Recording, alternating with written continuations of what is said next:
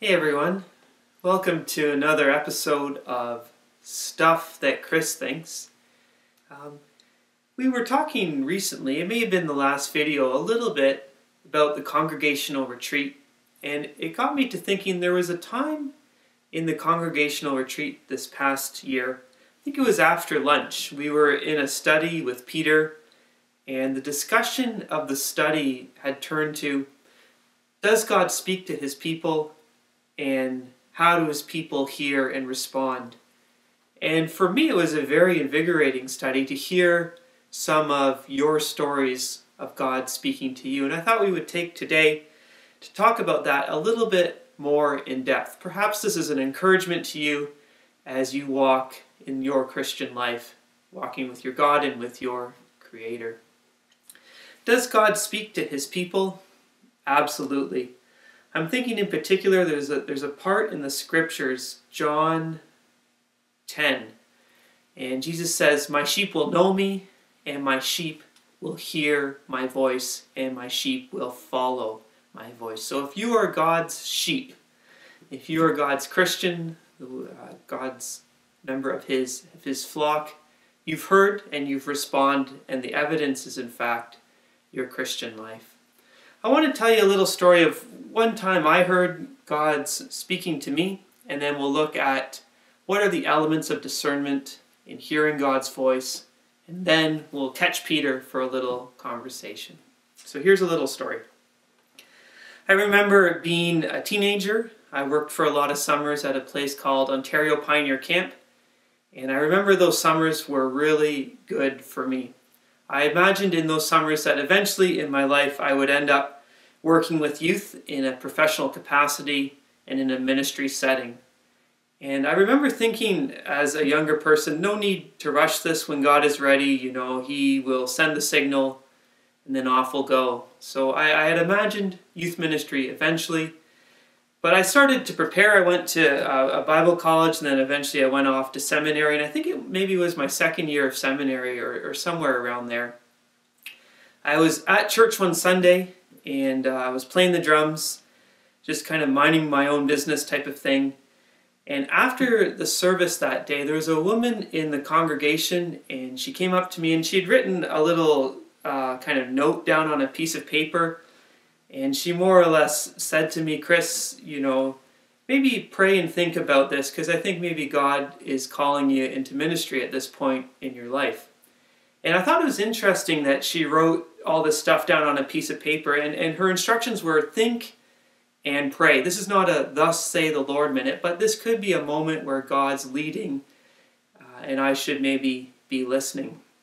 So I thought and prayed, and I may have that note still somewhere in my desk. It's a bit of a mess at home, I couldn't tell you. But I remember maybe a week after, I was at a seminary, and I went to the job posting boards thinking, well, Lord, if you are leading in this, this is probably where I would follow you.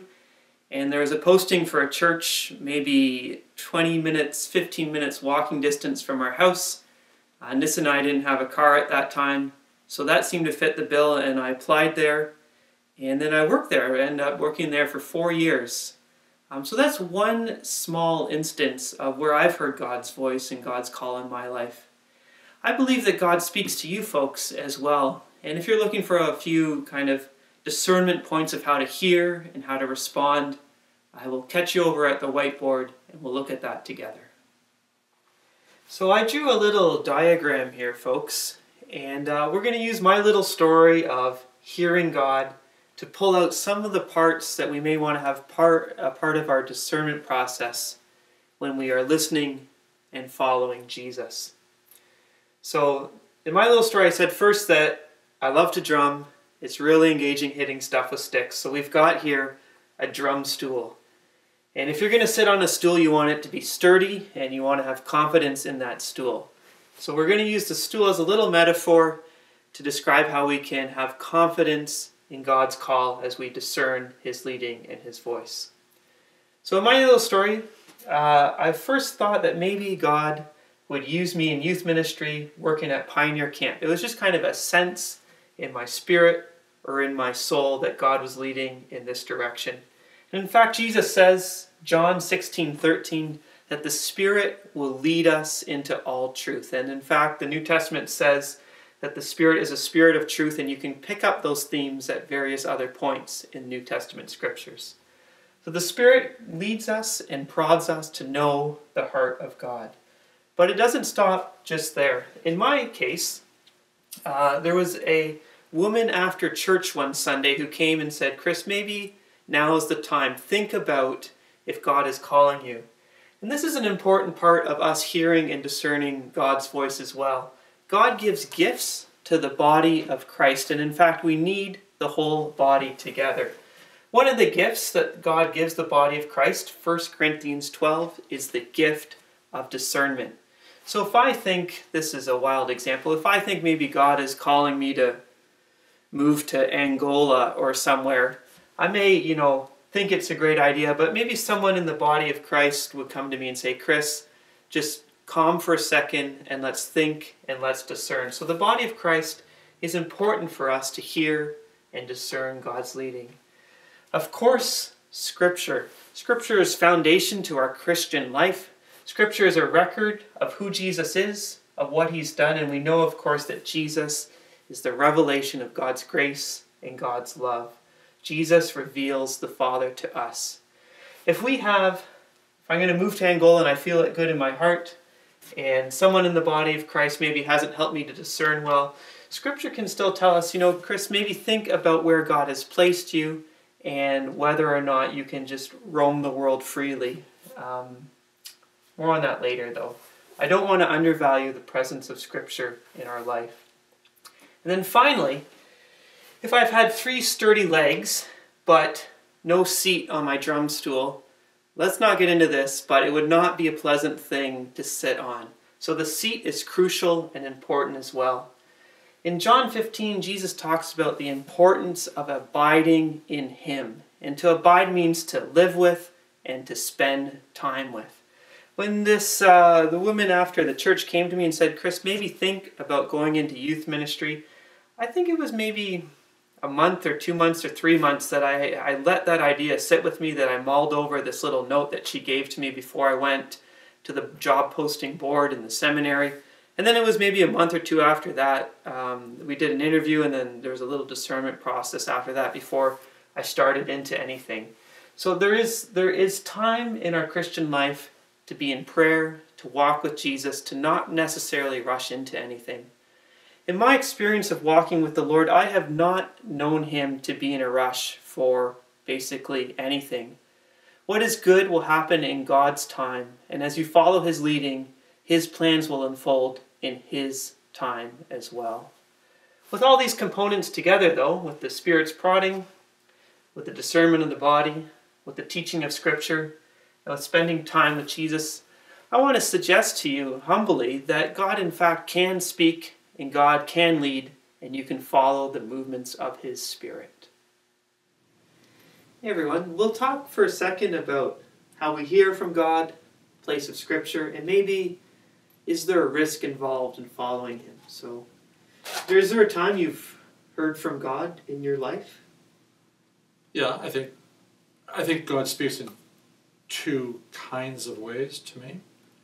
One is the nudge. The sense of God pushing, the Holy Spirit nudging, conscience moving, any of those words might fit. And those seem to me to be more episodic, but I mean in the moment. I see a situation and God nudges and says you should do something about that. So the homeless person who obviously needs some help, maybe an obvious one of those, but in other situations too. I've had the moments where I've had this sense, you really should call so-and-so. And I picked up the phone and called them, and they said, "How do you know to call?" So I think that there's that episodic, the nudge. I also do think that Scripture, and we're going to get there in a moment. Oh, we'll get there now. Scripture forms us, shapes us, helps us, gives us a worldview. And out of that worldview, I think that then impacts the way we live. So, for example, it says, "Don't let the sun go down on your anger." Yeah, you might get angry, but don't let it fester overnight. So that means if I blow my cool, Scripture says I better call that person today and say I'm sorry. And you know what? It's a lot easier to do that today than tomorrow or the day after that or the day after that. So it's not just, I think, good biblical stuff. I think it's also good human nature stuff. Yeah.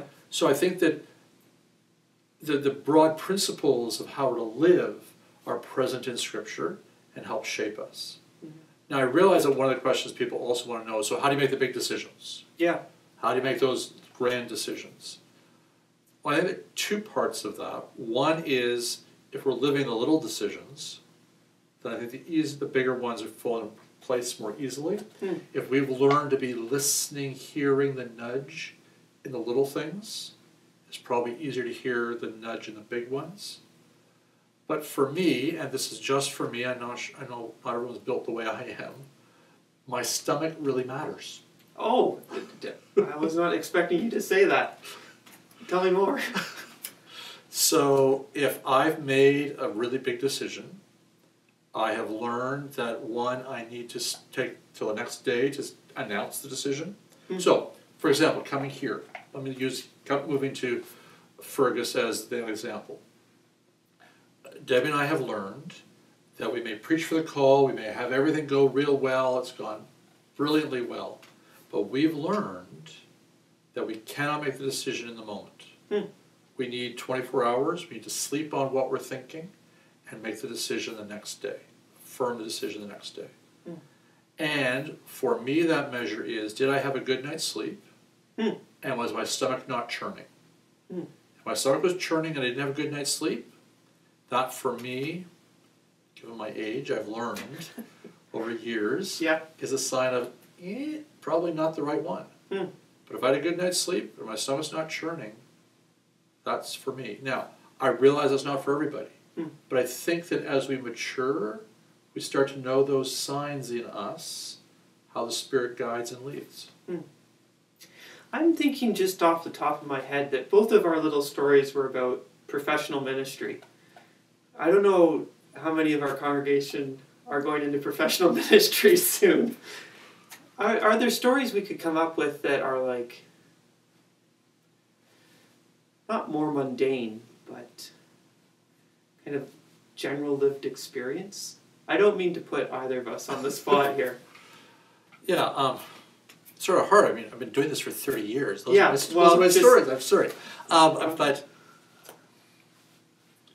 But again, back to those moments when I lose my cool, when I get upset. I have learned, shaped, that I got to better deal with those quickly. That I've got. Otherwise, they eat away and they become much larger than they probably were. Even if I think they were significant, they probably were. The longer the distance is, the more severe they appear, and the harder they are to deal with. That in the moment, it may be rough, but it'll be better in the long run. And I think that that's stuff that Scripture points to. That those broad patterns we see in Scripture around humility and lowliness are really important pieces in making decisions. Yeah. I'm thinking sometimes Scripture, I have a regular, if I can say, pattern of reading Scripture. Sometimes you put your time in and it's, just kind of words on a page. It feeds you, but it doesn't stand out. But then there's sometimes when there's like a weight to a phrase, and I mean it just weighs on my soul, so to speak. Like, this is a passage that God is speaking to me, whether it's like how to be a good parent or good student or whatever the case would be. So maybe that's one non-professional ministry way that God chats with me. We've talked about Scripture there. What is the place of Scripture in hearing God's call and God's voice? Or how do we just talk? Oh, I think Scripture is absolutely central. And again, those two kinds of ways that Sarah pointed out already. It lays a broad base that is God's will for us, not necessarily individually, but for all the pattern of life. And so John Stott, the great Anglican exegete, talked about the Sermon on the Mount as being the Christian constitution. Oh, huh. So the pattern of life, the way the community is to be found in those words.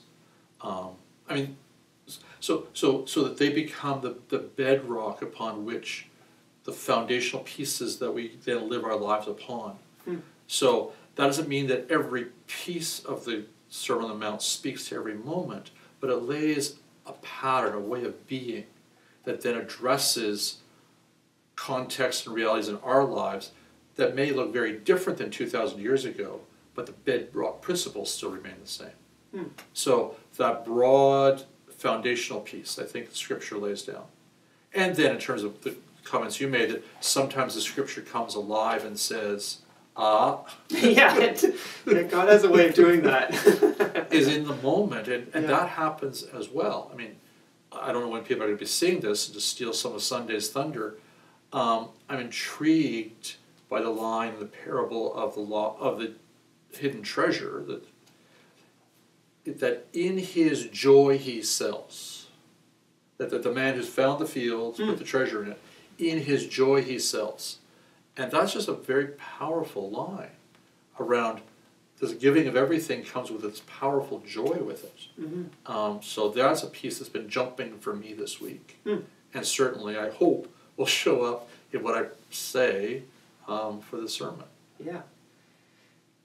The last thing I'm thinking, and maybe we can talk about whatever else, but sometimes when I think and discern God's leading in my life, there is an element of risk.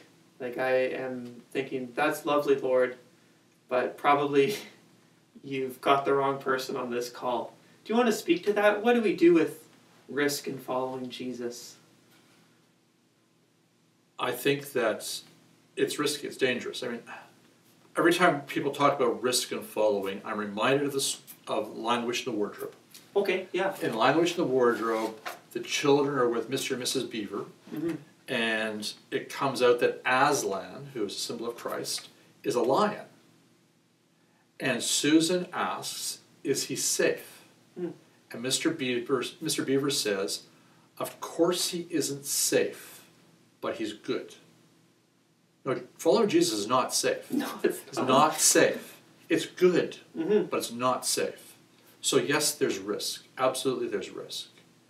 And we are invited to trust that God is inviting us to take risks that he's inviting us to for his good. Not it. Yes, it's for our good too. If it's for his good, it's for our good as well. But it's about his good, his glory, his honor, that we live for his glory and his honor and his good. And yes, sometimes that takes us risky places. It's part of life, part of following. It is, yeah. Okay, everyone. We hope this little conversation and chat has been encouraging to you. Just know, as the scriptures say, John 10, that his sheep will hear his voice and they will follow his voice. If you are God's sheep, in one of these ways and in many of these ways, God calls you forward in the Christian life. So, God's blessing, everyone.